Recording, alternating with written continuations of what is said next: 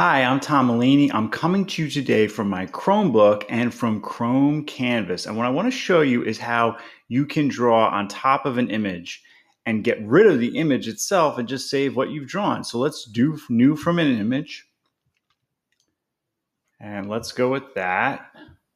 And this is one I made in Adobe Express to publicize some videos that I have. And now once I'm in here, I can go ahead and I can draw all over it and whatnot.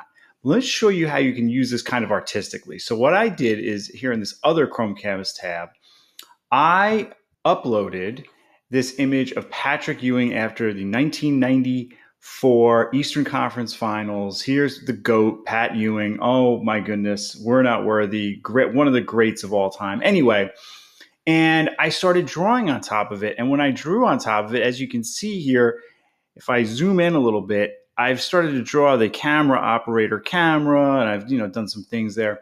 And this could be a nice long-term project for me because there's a lot to draw. But if I want to save just what I've drawn and not the image, check this out.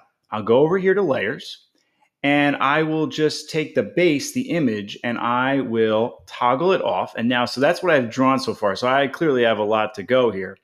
But what I can then do is three dots, save as image. And you notice it's just that. And I'll just go real quick into my downloads. And this is what it looks like right now. So it's a transparent background with just what I've drawn. I've started to draw the camera operator a little bit. As you can see with this image here in Canvas, this is a lot to do. And then if I just want to see this again so I can draw on top, toggle it back on, and we're good to go. How about that? If you have any questions about this, please comment below or tweet me at Tom E. Mulaney.